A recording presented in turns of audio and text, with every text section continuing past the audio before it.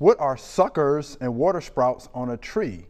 How do you identify them? And this is Gregory via YouTube. So actually, good question. Yeah. What are suckers and water sprouts, Doc? So the most important thing is, where are they coming from? Are they? Right. Makes a difference. Yeah. So the definition would be that suckers are actually coming from the root system. And most of the time in our apple trees, we may actually have a grafted tree. And so controlling the suckers, they're coming from a plant that doesn't have the desirable fruit that we want. So we'll trim off those root suckers. And then water sprouts are coming from higher in the tree. And lots of times we can see them by a more vertical.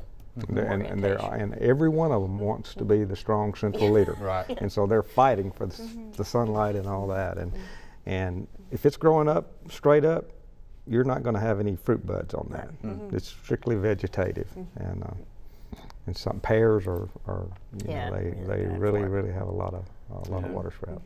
And also too, some of those trees, like your big oak trees, if they're pruned improperly, they will put out some sort of water sprouts, which are weakly attached, shoots. So you have to be careful with that as well. Less productive, more prone to breakage, and strong winds or anything like that, they're coming down for sure.